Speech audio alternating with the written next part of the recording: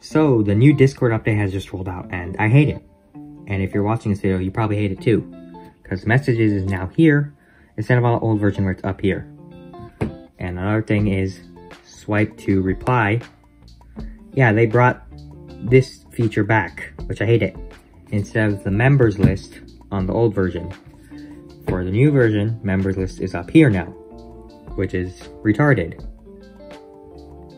So if you have an Android, you can actually roll back your version, and it's very easy to do so. If you're on iOS, you're screwed, because Apple doesn't allow you to do this. So if you're on Android, go to your home screen, and then uninstall Discord. Okay, so once Discord is uninstalled, you want to go to your Play Store, and you want to tap on your profile picture, and go to Settings. Then you want to go to General. Wait, not General, did they move it? It's somewhere here. Network Preferences, Auto Update Apps, and you want to select Don't Auto Update Apps. Then click OK, and make sure that's done. So now you want to go to your browser. Any browser, doesn't matter. You want to search Discord APK.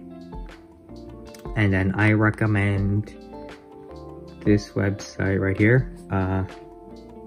Where is it? This one right here.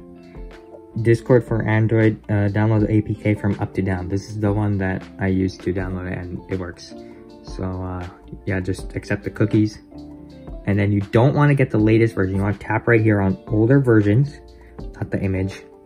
Darn it. You want to tap on older versions.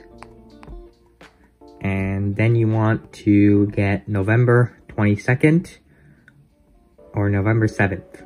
So I'm just going to go with November 7th.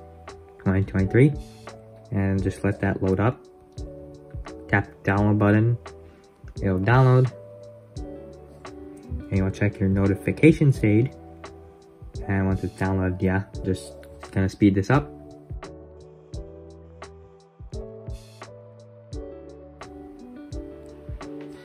Notification pause. Okay, so once it's downloaded, you want to tap on the download, open.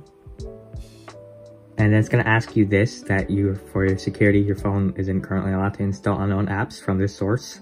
So you're going to go to Settings, Allow from the source, and then you're going to install it.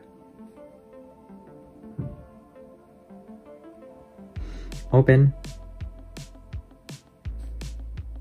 Okay, it didn't open. Okay, you're just going to go to Discord if it doesn't open.